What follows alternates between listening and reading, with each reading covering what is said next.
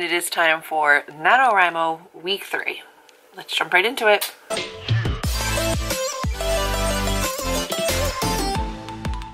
(10:23) on Tuesday morning. I should have started the vlog on Monday, but as I have learned, Mondays do not work for me. I did not write on Monday, which is fine. It is what it is. I got other things done. I got my meeting done. I got my goals done for the week. Today I write. Refocus myself. My goal for this vlog is to get to 50K. I'm currently at 37,269. I can do that this week. I know I can. I have plenty of sprints to do. I have plenty of time. I just need to commit to like actually doing the dang thing. I had forgotten that when I left off on the sprint Sunday night with Amber and Allie, I was crying. The scene was kind of breaking me, and I sat down and I started writing again this morning, and I started crying again, and I was like, damn it, I keep forgetting that I'm at these like parts, and this book I think has made me cry during writing it more than either of the other two. You saw some of my vlog from highlights. I was sobbing uncontrollably. Amber was like handing me tissues. It was an ugly, ugly sob. But it's okay. I mean, it's good that it's making me feel something, because that means it's going to make you guys feel something, hopefully. And again, this is a fast draft process, so this stuff might not stay all the way through to the end, but hopefully.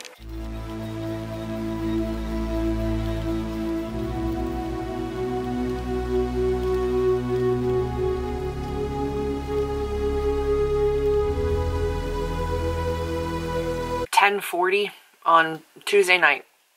I wrote today. So I'm not mad about it. I've made some progress. I think I've finished a couple chapters today. Almost to my midpoint. Almost. Not quite. Almost. I have 40,562 words, which puts me at 3,755 for today. So I made up for not writing it all yesterday. I broke 40K, which is good because my goal for this whole entire week is to hit 50. I want to be at 50 by the end of the weekend. I've been really struggling with making sure that I stay in the moment instead of worrying about like something 20 steps ahead. I did voice some frustrations over the seeming value of this advent calendar to Amber, and I had spoiled myself on it last year. This year I didn't want to. I was trying to really avoid spoilers. So Amber went and watched some spoiler unboxings, and she was like, the comments in it are like, this does not seem like the one. It was better last year. The value doesn't seem like it's there. So, you know, we will see. I have boxes 15 and 16 to get to today. This is the most empty feeling MFing thing I've ever felt in my whole, like it's a sample. You can tell how empty it is. Anyway, this is the Ren Clean Skincare Overnight Glow Dark Spot Sleeping Cream. Creme de Nut. Nope. Day 16 is, oh, it fell out. It fell out all over me. Okay. It smells amazing. It is rhubarb and custard bath fizzer. It is just, is it a single bath bomb? It is. And it is shaped like, well, it's shaped like something. This is from Bubble Tea Bath & Body. It's a bath bomb. It's a single bath bomb. For external use only. If irritation occurs, please discontinue use. It's one bath bomb. How do you discontinue the use? Julie from Wednesday night at 9:20. I am joining Jessica and Sam in the Worldwide Write-a-thon sprints. Some days you just don't want to do it, but you sit down and you do it anyway.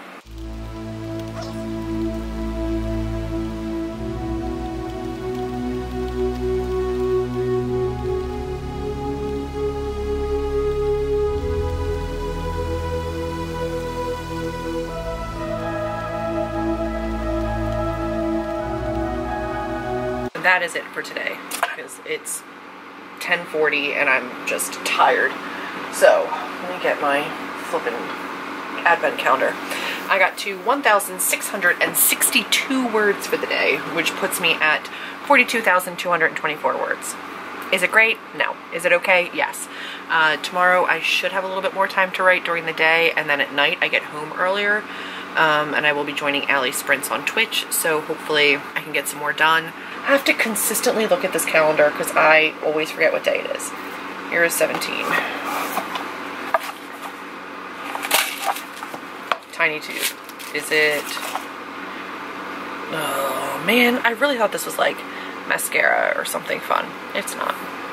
This is the Stress Check Mood Manager Motion Activated Aromatherapy Spray to create a soothing, balanced atmosphere wherever you are. Tea tree? What does that smell? Oh no. I'm gonna go. It's time for bed. It is almost 11 o'clock on Thursday night. I got a total of 1,795 words for a total of 44,019 words. I decided to do an unhaul, so I've got unhaul books over here that'll be coming up soon. It's down here. Nope. Ooh. It's large-ish, but it is a container. I'm gonna go with a face cream. It is not. Are you kidding me? This is the Christoph Robin. I thought this was going to be like a face lotion, cream, something. No. It's a scrub. It's a cleansing, purifying scrub. It's just a salt scrub. I have a hair scrub. What? The second ingredient is sulfates, which strip hair of color. Like, I can't use this. It's gonna like literally scrub the purple right out of my hair, which I'm not, maybe I don't hate. Maybe I'll save this for when I decide to like finally let go of the purple and I need to just like cleanse it from my head. I'm not putting a salt scrub on my head.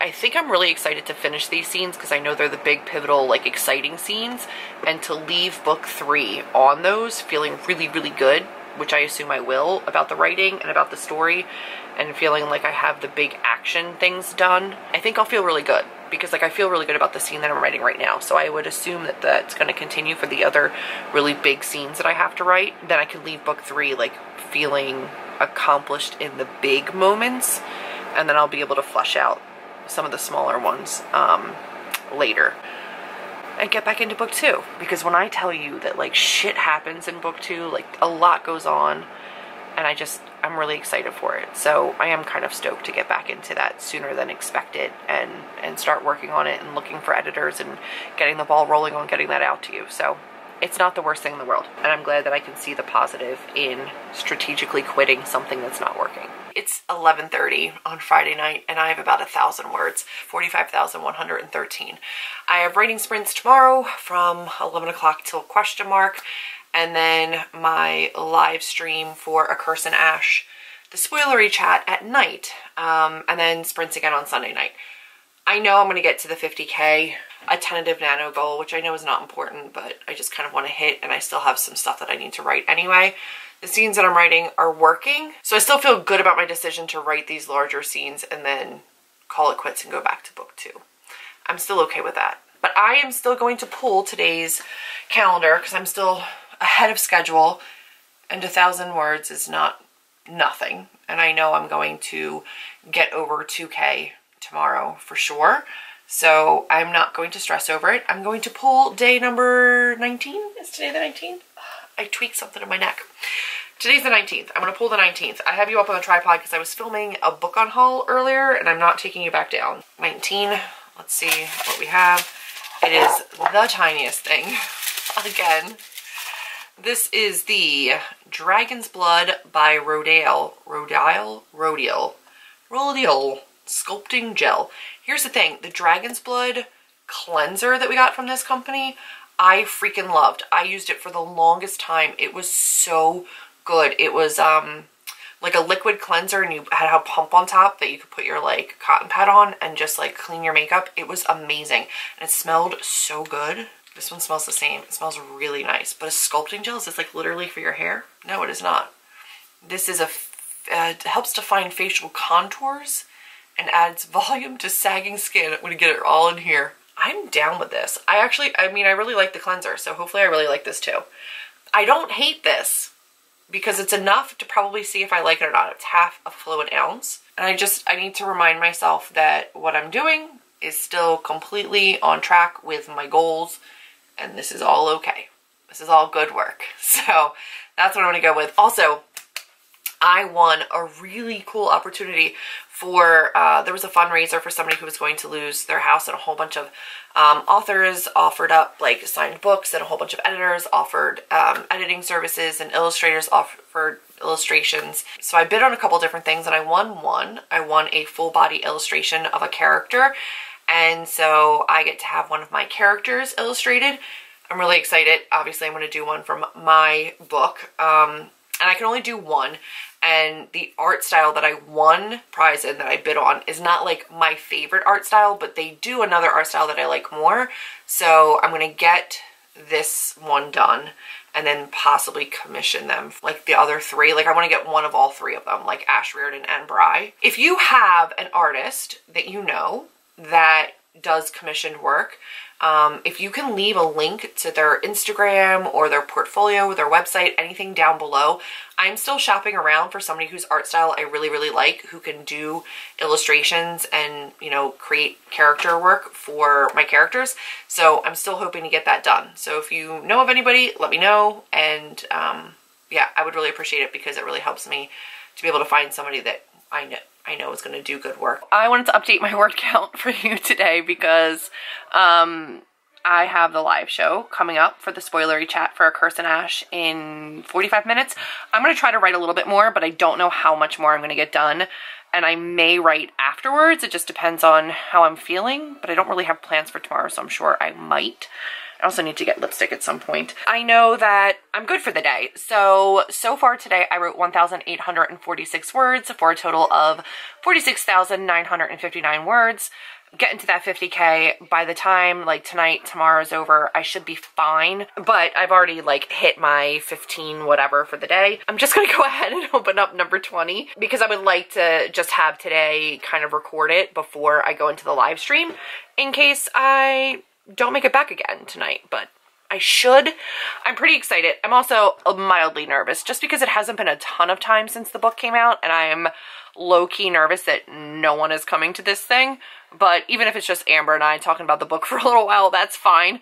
I do have a really fun giveaway for anybody who makes the live show, who has read it, and comes tonight. I have a giveaway for a signed, personalized, and annotated copy of the book. So I'm going to be going through and annotating that. Let's jump into door number 20. Amber has watched the spoilers for all of these and said that she was interested to see what I thought of door number 20, and like specifically said number 20. I think I already know in general this is not going to be a calendar that I think is worth the money, and I will probably watch spoilers of it next year before I go ahead and get this again.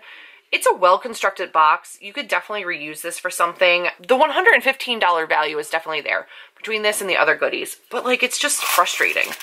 So this is the drawer. I'm just going to open it up down here because what is this thing? This looks like drugs. Is this drugs? What is this? What actually is this? Hold on. It is like a, is it even going to focus on that? It's this tiny little clear vial of, I literally can't even read what this says. It says BioEffect EGF Serum. Why is this the smallest thing in the whole entire world? This is ridiculous. Okay, hold on. Let me get my phone. Is this worth like $1 cajillion? What's the catch here? This serum, oh, no. No, that can't be real. 15 milliliters of this? How big is this? This is 15 milliliters. So this size of this, and this is also like definitely not full, but this size of this product is $165. This serum better tuck me in at night. This is a sample size of a $165 serum.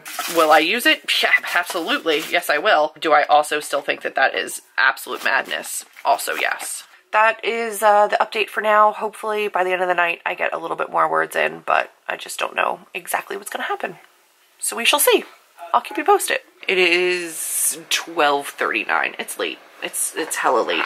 And I don't know how, but somehow my Scrivener reset so that my word count reset itself at midnight. So I have a pre-midnight word count and a post-midnight word count. I had 820 words since midnight, 48,199 words, 3,000 words for the day, technically, because I haven't slept. Tomorrow I will easily hit 50K on my second to last chapter that I'm going to work on right now before putting it aside and going back to book 2. almost 1 o'clock on Sunday, and I am just starting to function as a human.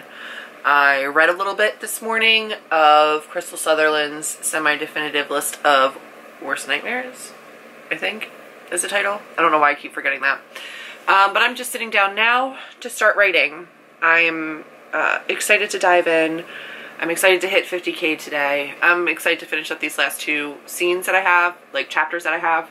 And then I will be moving into book 2 again. Can I finish working on book 3 completely this weekend so that next week with days off during Thanksgiving, I can just work on book 2? That would be my ideal situation. So that's what I'm gonna put.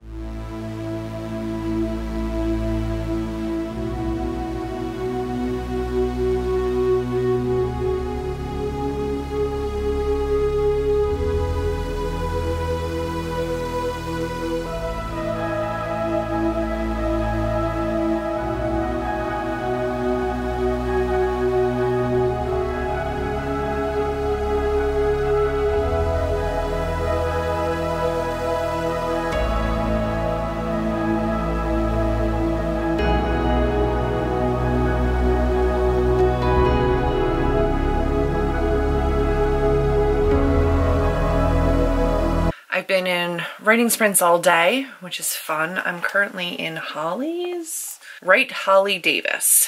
I am at 1,417. I am at 49,616 words, so I'm like just at that 50K threshold. There's actually 12 minutes left of this sprint, but I want something. I want something, and I want some inspiration, and I want a little bit of motivation, so I'm gonna open my day for today. Today is the 21st. I want it. I want it. I'm hoping that it's a good one because I just need a little bit of cheer, a little bit of something in my day. I think we have an eyeliner. Day 21. We already had a lip liner, so I doubt we're gonna get that. So it's either a brow pencil or an eyeliner. I'm hoping it's not. Well, it is.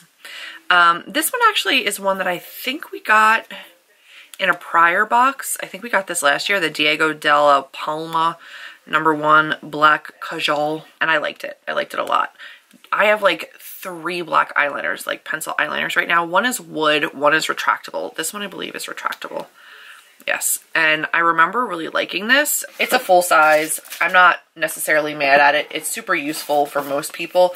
I would have liked it if it was like, I don't know, like a khaki or like a army green or brown even, like something that wasn't black. I know black is probably the most like universally usable, but I'm just kind of over. I feel like everybody who uses black eyeliner has black eyeliner, you know? So I feel like it's not like the best thing, but it's okay. I'm actually not mad at that.